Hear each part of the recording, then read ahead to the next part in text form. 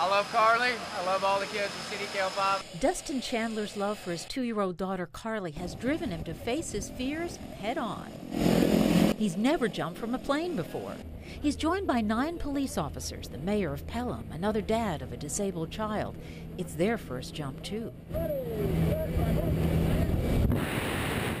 Here they come. Wife Amy Chandler's hopes this effort will raise awareness for the disorder that keeps her daughter from walking, talking, or feeding herself. They're developmentally delayed. They have other, they have cortical vision impairment. The seizures themselves are probably the absolute worst part of the disorder.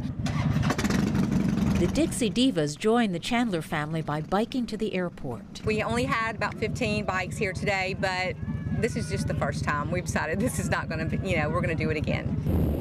When you love your child, the sky is the limit. Or maybe the sky is where you realize love has no limits. You got to face your fear, and we all have to have courage to face every day. And these kids that have these disabilities, and our kids especially, and our wives that take care of them every day. It makes us feel so good. It makes us feel, again, that we're not alone. How was that? That was awesome, man.